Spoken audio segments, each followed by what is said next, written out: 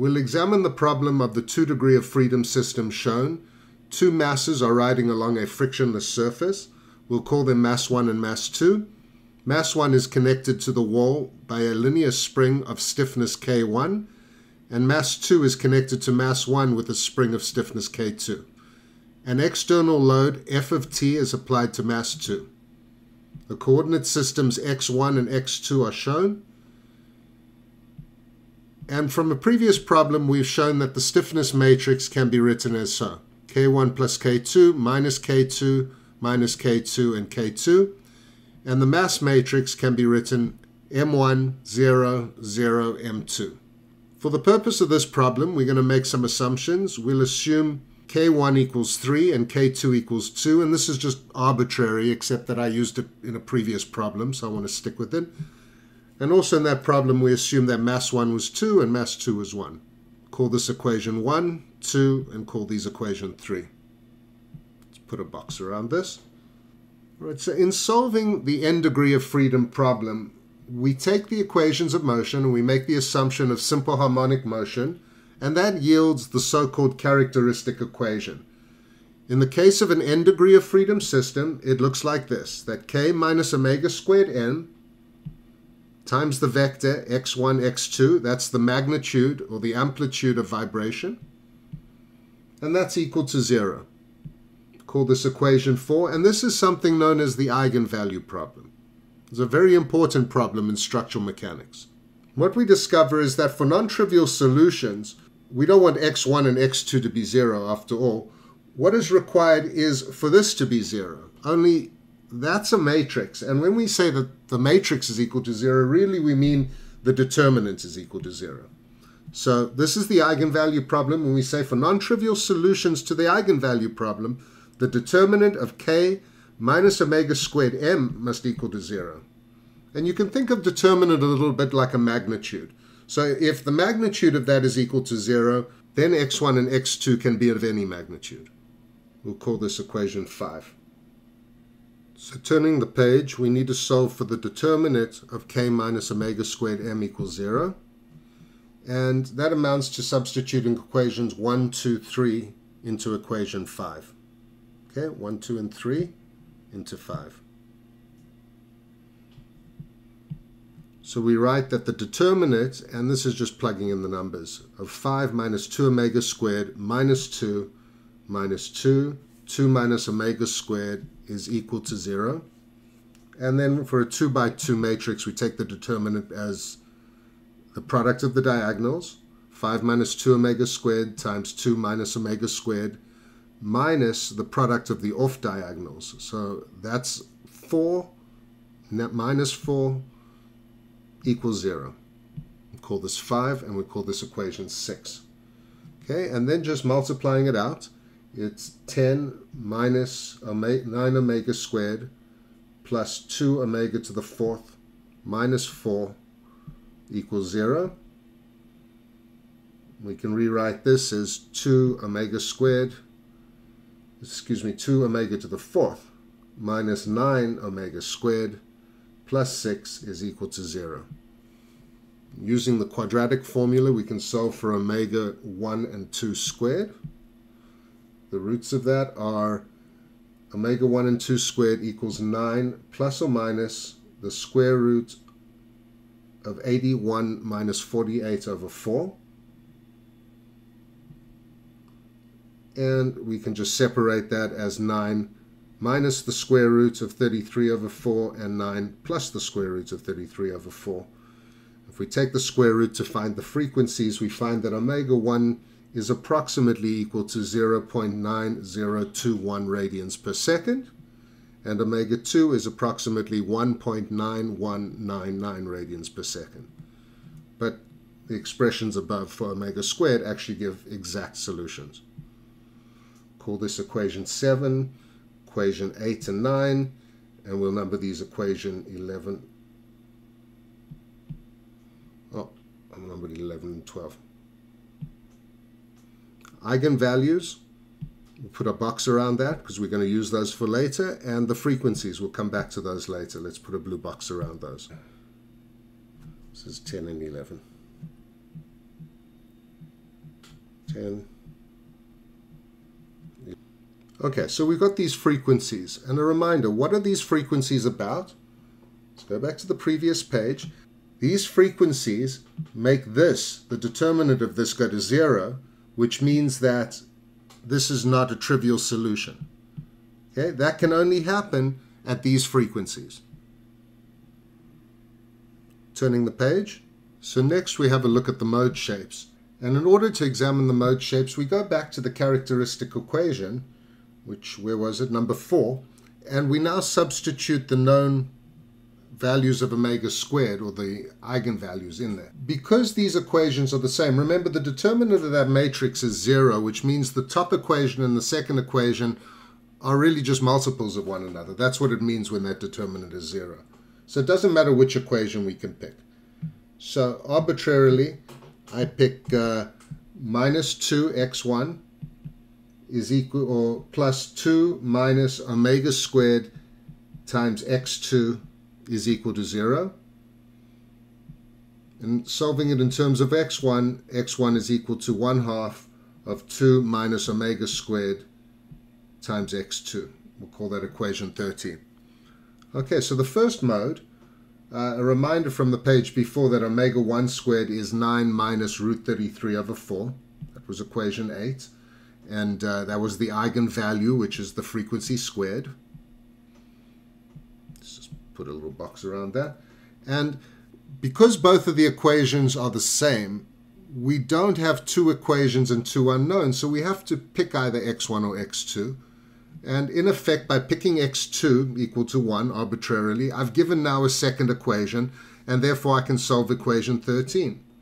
So substituting it in, I've got x1 is equal to 1/2 times 2 minus, and now I'm just going to put the omega 1 squared in there, and that's 9 minus root 33 over 4, and that's equal to 1/2 times minus 1 plus root 33 over 4.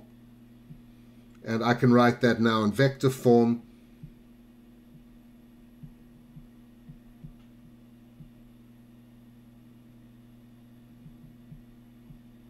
Minus 1 plus root 33 over 8 and 1. It's obviously not normalized, but we don't care about that. That is my first eigenvector. And I remind you that omega 1 was a frequency corresponding to 0.9021 radians per second. So at that frequency, this is the mode shape. And I'll explain a little bit more about mode shapes in a second. Let's give these some numbers. 14, 15, 16, and let me just put a little box around this. Okay, good. Let me do mode 2 here because I want to do it on the same page. So for mode 2, we take the second eigenvalue, and that's omega 2 squared equals 9 plus root 33 over 4 this time. Again, we pick x2 equal to 1. And we substitute equation 9 into equation 13, and we get x1 is 1/8 minus 1 minus root 33. It's just the same with a sign change. And that means that the mode 2 shape can be written minus 1 minus root 33 over 8 and 1. And a reminder that omega 2 squared is 1.9199, almost twice the frequency of omega 1. Let's give these numbers, 17, 18, 19, and just to give you a feeling for this, this is 0.593 because I don't have a feel for what minus 1 plus 33 over 8 is, and this is negative 0.843. So the first mode is a positive mode. Both values are positive, which means that the amplitudes are positive at the same time, and in mode 2 the one amplitude is positive while the other one's negative. So the first mode is a symmetric mode, and the second mode is an anti-symmetric mode. You put some boxes around this. These are your frequencies, and these are your eigenvectors, or your mode shapes. Oh, equation 12 is missing. Turning the page. So just to expand on this idea of eigenvectors and modes, in the case of the first mode, you have both amplitudes that are positive. One is slightly smaller than the other, x1 being the smaller one. And in the second mode, the one is the negative of the other.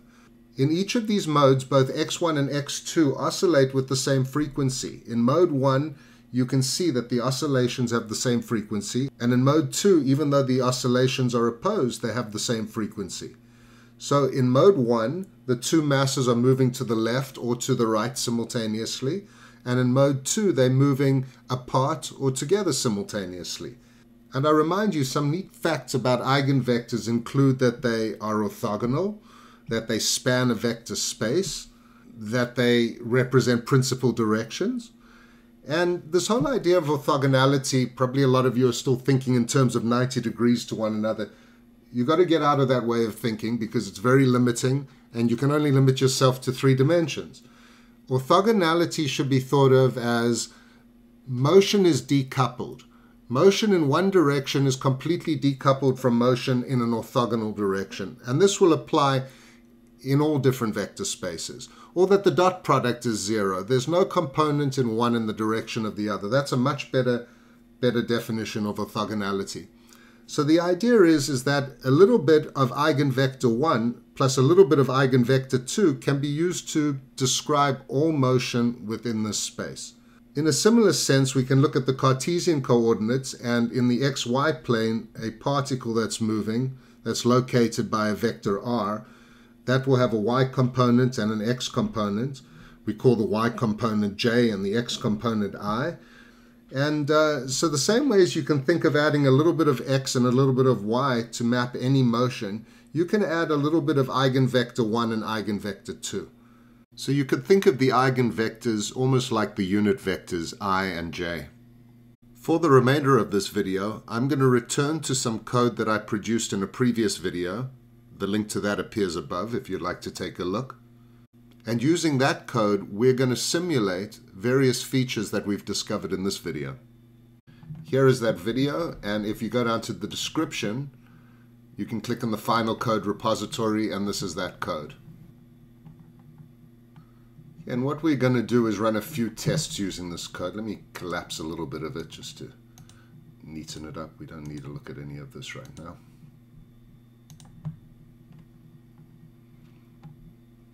And for our first test, I'm just going to give it an initial displacement. And the initial displacement will just be 1, 0. Let's run this. Make the screen a little bit smaller.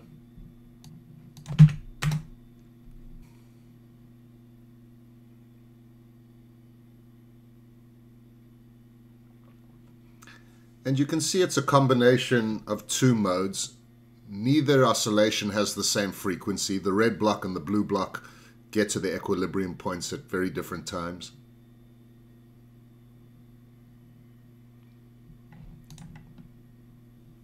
Now I'll remind you that the modes that we found earlier in this video, let me just paste them in here, look something like this. Make it a little bit longer, wider. So mode 1 occurred when the frequency omega, this is actually the frequency squared, it should be the square root of this.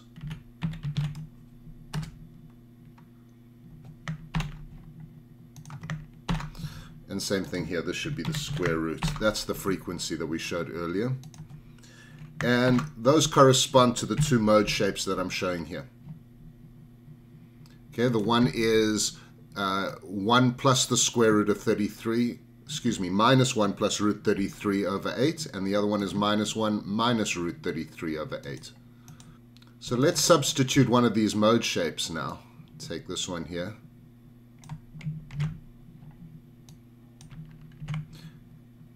And of course the displacement of mass 2 is just equal to 1. And then we need to import it up here from numpy import sqrt. sqrt, and now we can run this. So when we give it initial displacement that corresponds exactly to one of the modes, then we find both masses oscillate with exactly the same frequency. They cross the equilibrium point at exactly the same time. They'll just continue that way. So by displacing it in accordance with the mode 1 displacements, what we've done is we've triggered that mode. And that mode will vibrate at that frequency that we've given, approximately 0.9 radians per second. We can very easily put in the second mode shape by switching this sign to a negative and running that. And now you'll notice we've stimulated the second mode. This is an antisymmetric mode, so the masses are moving in different directions at the same time. But once again, with exactly the same frequency. They cross the equilibrium point at the same time, and both masses are oscillating at the same frequency, although now we've triggered mode 2, which is a higher frequency of approximately 1.9 radians per second. Now, if we go back and we make these initial displacements 0, and now we give the forcing function some magnitude, let's see what happens as we bring the frequency up from very low.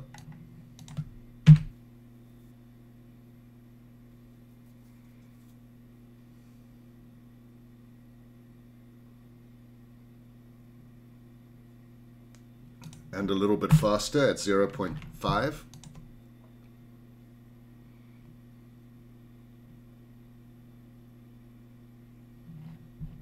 And even faster still at omega equals 0.75. And now it seems that we're getting closer to the point where we're triggering the first mode, although it starts and picks up speed and then just dies.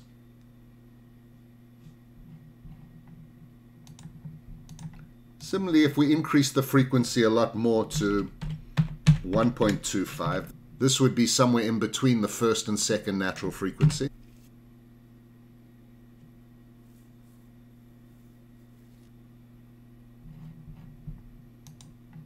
Making it a little bit faster, increasing omega to 1.5.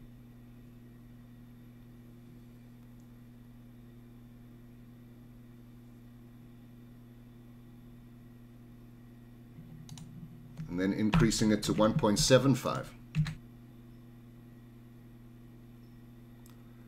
We can see we're getting close to the point that we're triggering the second mode, although not quite. Now if I make the frequency much, much higher, let's just say 5, I remind you that the second natural frequency is about 1.9. We notice that at such a high frequency it has almost no effect. We can see mass 2 oscillating very quickly because of the applied direct load, but not a lot of displacement of the two masses. In fact, even if we make the magnitude 10 times higher, 1,000, still not a whole lot of reaction in terms of the displacement. Now what we'll do is reduce the magnitude by 100 times down to 10. And for omega, we'll use one of the natural frequencies. Let's use the first one. So omega is just the square root of 9 minus root 33 over 4.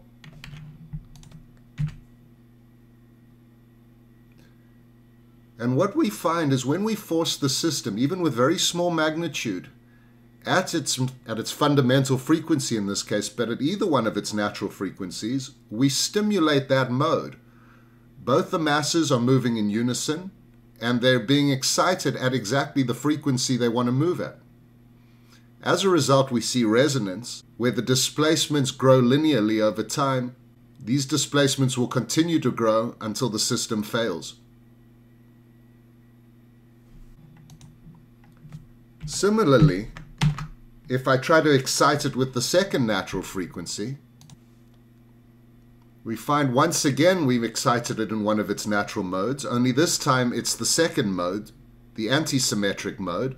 But once again, even with a force of such a small magnitude, the displacements continue to grow without bound, ultimately resulting in system failure. For any other vibrations, it's a combination of modes.